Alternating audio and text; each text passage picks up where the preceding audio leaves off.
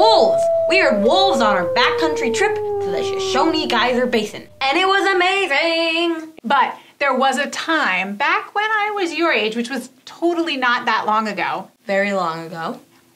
Anyway, there was a time when you wouldn't hear wolves here because there were no wolves to be found. None in Yellowstone and none in the lower 48. We eliminated them all. They were seen as enemies to farmers and livestock.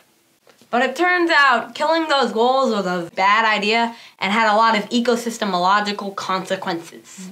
We'll tell you what happened when the wolves disappeared and how their return to Yellowstone is changing everything today on 9 Wolves. Today on 9 Worlds.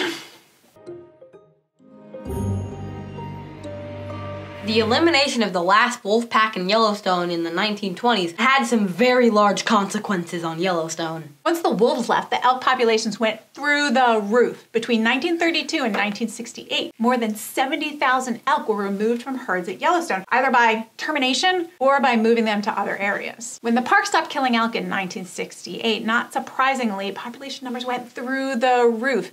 And for decades after, there were boom and bust cycles in the elk populations. And this fluctuated as climate changed. Those hard winters, they saw elk herds decimated because the unnaturally supersized elk herds starved to death. There were literally elk bodies strewn across the landscape. The ecosystem simply couldn't handle the supersized elk populations without the wolves to keep them in check.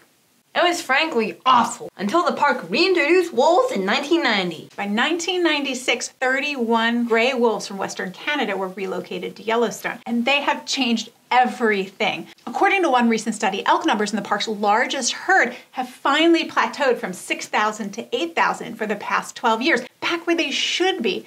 No more population boom and bust cycles, no more starving, suffering elk. That's a good thing. How did the wolves do that, you ask? Magic.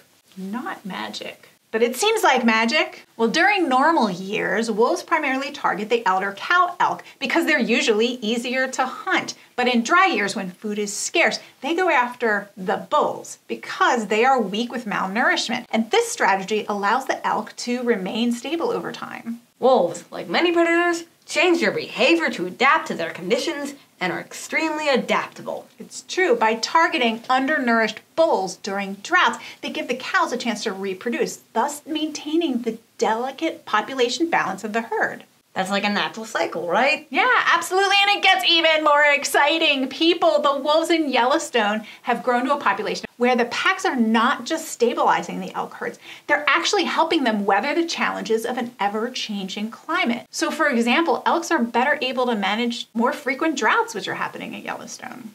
In an unpredictable world with a rapidly changing climate, having a buffer against mass die-offs becomes critical. Here, the wolves of Yellowstone play a role that even humans can't replicate. There's a lot of things humans can't replicate. As it turns out, humans are not that good at doing some things that nature just does on its own, people. When wolves were reintroduced in the 90s, a natural balance was restored. The elk population stabilized, reducing dramatic spikes and collapses in the elk herd. So what can we learn from all this? That is an excellent question, and perhaps the most important question, especially as other places like Colorado are reintroducing wolves into their environments, possibly right now, like as we're recording this today. So the lessons from Yellowstone are invaluable.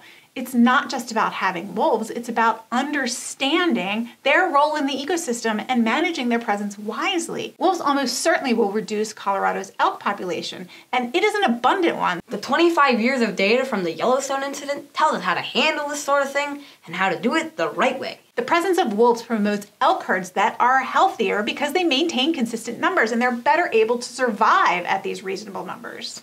Predators like wolves are basically nature's guardian of balance, and we need to learn from these so that we can use it in future problems and modern problems. Yeah, Colorado's a lot less wild than Yellowstone, so this may present some unique challenges to wolf reintroduction. But what we've learned so far has been transformative. Wolf reintroduction is a testament to our evolving understanding of our ecosystems, the world around us and how it works. The wolves were eliminated because we didn't understand their role in the environment.